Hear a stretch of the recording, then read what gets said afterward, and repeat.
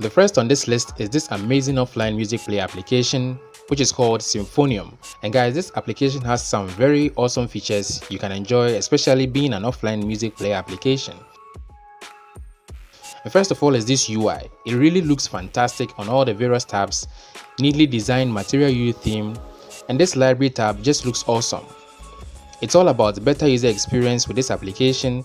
And how about this now playing screen, very clean and minimal, with the ability to change themes based on the cover art of every song you play.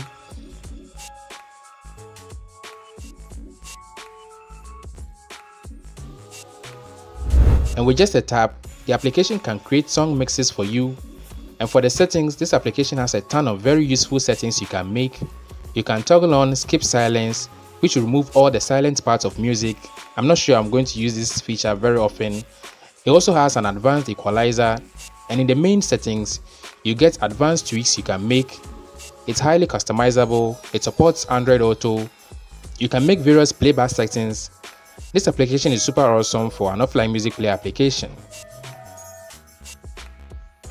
Well, you can enjoy free trial for I think 2 weeks, and then you can go ahead and make a purchase, which I will definitely do. Next on this list is this powerful application which goes by the name GCPU, and it is a very useful application which gives you advanced information about your mobile device. It gives you detailed information about what's inside your device, like the RAM, your internal storage, your CPU, battery, sensors, and networks. The application also allows you to do tests on various parts of your mobile device, like your microphone, vibrations, Wi-Fi, volume buttons, and so much more.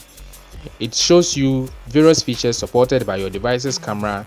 So it's basically an advanced application, especially to those that really understand what this application is all about. And so if you are someone who loves to know about the internals of your mobile device, then try using this free application. The link to it is in the video description. For those into media, Vox is a simple and easy to use video and audio editing application. It has all the necessary video editing features for quick editing, adding music to video, combining two videos, cropping, creating GIFs from videos, and even extracting audios from videos. With the audio editing section, you can trim, merge, reverse, reduce noise, and so for your quick edits, you can try this application.